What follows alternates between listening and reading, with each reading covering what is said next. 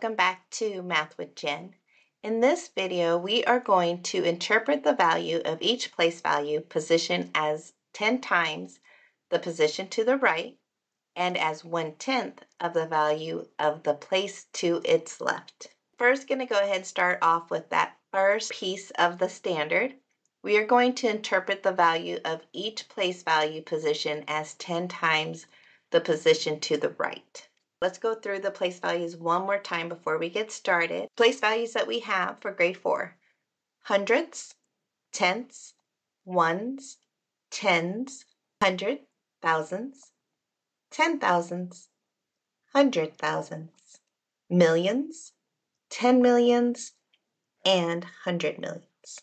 We're going to be looking how the value of the 7 in each place value is 10 times the position to the right. This is 700s.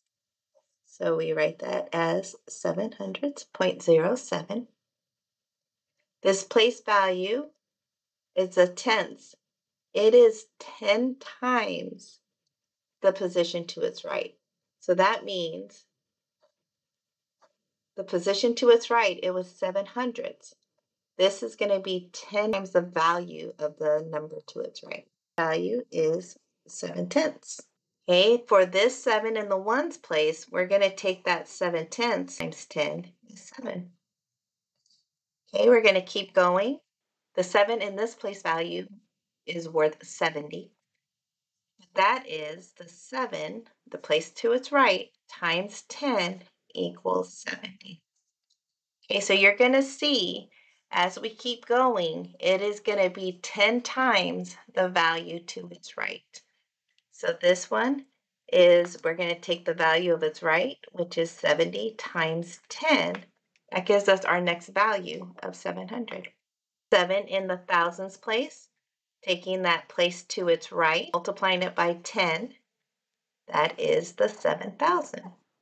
Okay, we're going to keep going. This one is 70,000, which is the value of the 7 to its right, times 10. And that's your 70,000. Value of the digit to its right, 70,000, times 10, gives us that 700,000. You can see, as we go through the place value, it is 10 times that value to its right. Value to its right, 700,000 times 10 gives us that 7 million. Bit to its right is 7 million. Times 10 gives us this place value of 70 million. Then lastly, this place value, or this value of the 7, we look at the position to its right, 70 million, and we multiply that by 10, and that's your 700 million. Now we're going to use the same number with the 7s in each place value to go ahead and look at the second part of the standard, value of each place value as 1/10 of the value of the place to its left. We're going to go ahead and start with this place value of 70 million. And we're going to look at this place value to the left to see how it compares. The place value to its left is 700 million. This one is 70 million.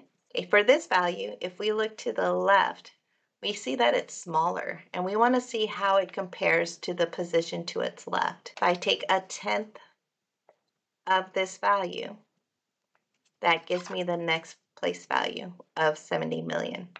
So 700 million times 1/10 gives me 70 million. When you multiply anything by a number less than 1, you're going to make that number smaller. As we are going from a greater place value to a smaller place value, it's going to be 1/10 of what it was before. I keep going. The next place value is 7 million. That's 7 million. If I compare it to the position on the left, that is that value times 1/10. It's 1/10 of the value to its left. Next one is 700,000. That is, looking at how it compares to the place value to the left, it's smaller. So that means it's being multiplied by 1/10. I multiply 7 million by 1/10. I get the next place value of that 700,000. So the next place value we have is 70,000. That 70,000 is 700,000 times 1/10 gives you that 70,000. We're going to keep going. So we have 7,000 next. I'm going to take the place value to its left. It's a larger place value, so I need to multiply it by something less than 1. So 70 times 1/10 gives me the 7,000. We have 700. That 700 is the 7,000 times 1/10. Gives you the 700. We go down one more place value by a multiplier of 1/10. And that's going to be 700 times 1/10 gives you the 70. We're at the 7. Okay, that's 7. I'm going to go ahead and just put the equals. That 7 equals the 70 times 1/10. Running out of room. Next place value of 1/10, 7/10 is going to be that 7 times 1/10. And then the last place value for grade 4 is 700, which is that 7/10 times 1/10. Example, I used 1/10 to represent 1/10, but you could also use 0.1, which also is 1/10. All of these 1/10ths that I wrote, you could also write it as 0.1, 1/10. You could write it as a decimal. Look at these two numbers. There's only one digit that they have in common. They have the digit 6 in common. Looking at that digit of 6, we are now going to compare the value of them. So in this number, the 6 is in the hundreds place, which is 6 times 100.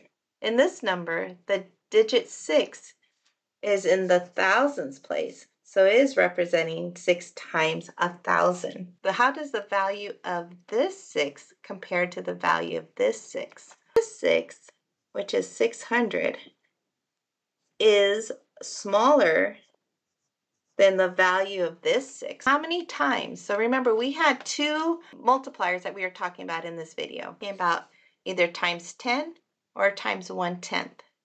So we're going to see what multiplier do you think we needed to multiply to the 600 to get to the 6,000? Are we going to be multiplying it by 10 to get to 6,000 or by 1/10?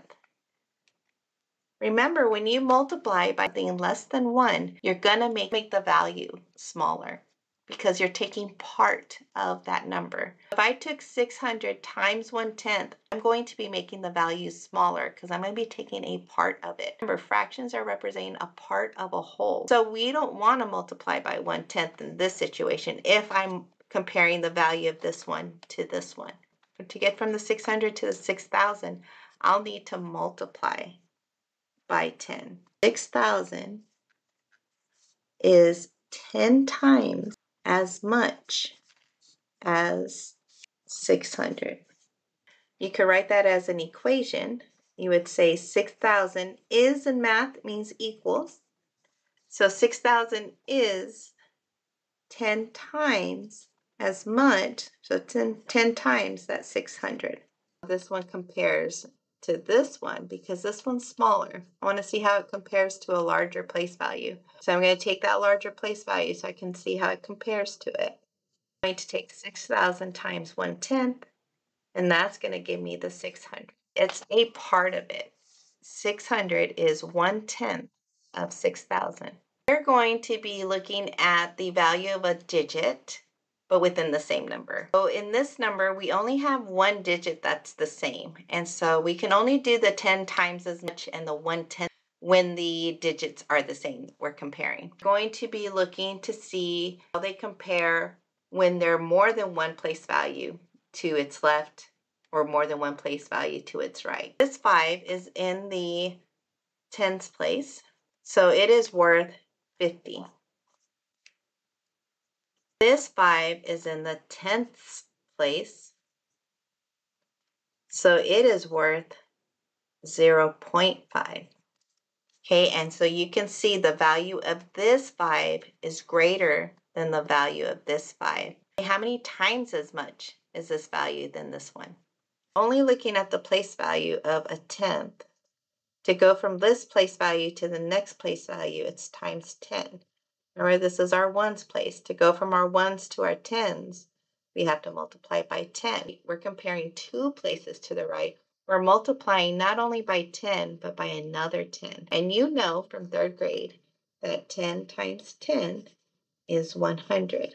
In this example, the 5 is 100 times as much the 5 in this value because it was two place values to the right of it. Okay, so we can write it out. We can write it out as 50 is 100 times as much as 5/10. To write that as an equation, 50 is 100 times the 5/10. In that example, we were comparing how many times as much the greater place value was to the lesser. Okay, so we're starting with a lesser place value, and we're going to see how it compares to a place value to its left. It is smaller than that place value to its left, so we know that it is going to have to be a fraction of what that larger place value is. We're going to be using the multiplier of 1/10 in this example. So the value of this 5, it's in the tens place, so it is 5/10. The value of the 5 in this place value is 50. So I want to see how this number compares to the left. I need to do something to the number to its left to get to this one because I want to see how it compares. I'm going to use the multiplier of 1/10 because I'm going to a lesser place value. So 50 times 1/10 gives you that next place value. Okay, we're not looking at the 3 right now, but it would give you that next place value if it was a 5. And then that one times 1/10 would give you this next place value. Kind of like the other example, we had to multiply it twice though because we had two place values in between. So that would be 1/10 times 1/10. You multiply it.